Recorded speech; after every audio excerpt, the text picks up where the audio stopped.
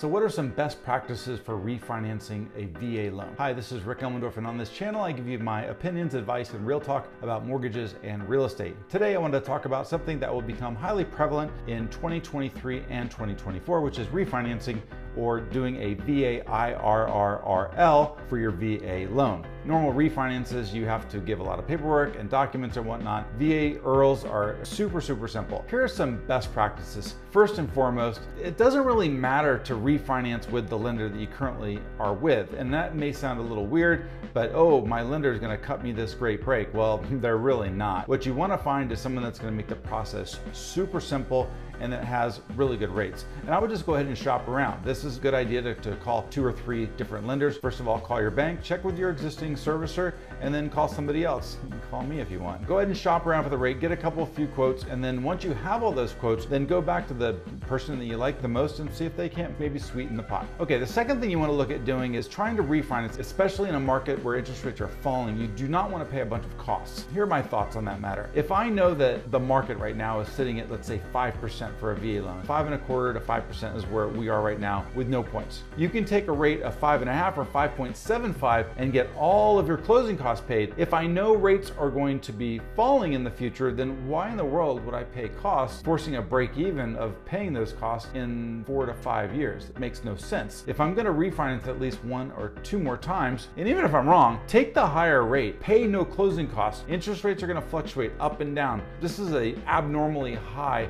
interest rate environment that we're sitting in. My advice to you is pay low to zero closing costs when you refinance. Get the lender to kick in some closing costs, take the higher rate, as it allows you to do your VA IRRRL again. If I took a lower rate, I can't refinance until I meet some certain criteria from the VA. That is that my interest rate has to go down at least 0.5%. I also have to meet certain break-even criteria. The VA looks at things like, is my closing cost divided by my monthly savings at least within 36 months. And there's some other criteria there, but that's kind of the gist of it. If you go all the way down to 5%, it's a lot harder for the market to get to 4.5 than it is to 4.75. So you have to kind of choose the rate that you refinance in wisely. Lastly, don't ever refinance at some weird rate like 5.45 or 5.335 or 4.99. Absolute worst thing you can do. Because guess what? If the rates drop and the VA requirement is 0.5% and you took a 4.99 interest rate thinking you got the best loan on the planet, well, you may have at the time, but now rates are 4.5% and you can't refinance. Why?